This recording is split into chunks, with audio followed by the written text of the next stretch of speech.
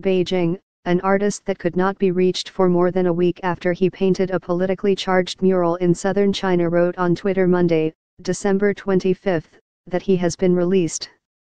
"I was released a few days ago and we are in my hometown now," the Twitter account of painter Hu Jiamin read days after Hong Kong newspaper Mingpao reported that the couple had been taken away by plainclothesmen. Hu noted in another post that he will return to France on December 30.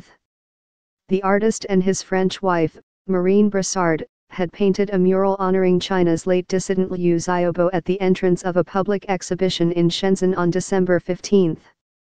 But city authorities covered the wall with a banner the same evening, witnesses told AFP.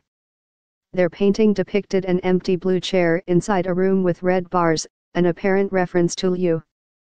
The veteran Chinese rights activist was in prison when he won the Nobel Peace Prize in 2010 and was represented at the award ceremony by an empty blue chair. He died of liver cancer in July while serving a prison sentence for subversion, making China the first country to see a Nobel laureate die in custody since Nazi Germany. References to Liu are heavily censored in China.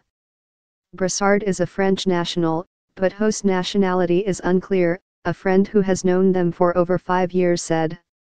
The couple had traveled from their home in the French city of Lyon to participate in the Shenzhen-Hong Kong Biennale of Urbanism Architecture, witnesses who spoke with the couple in Shenzhen told AFP.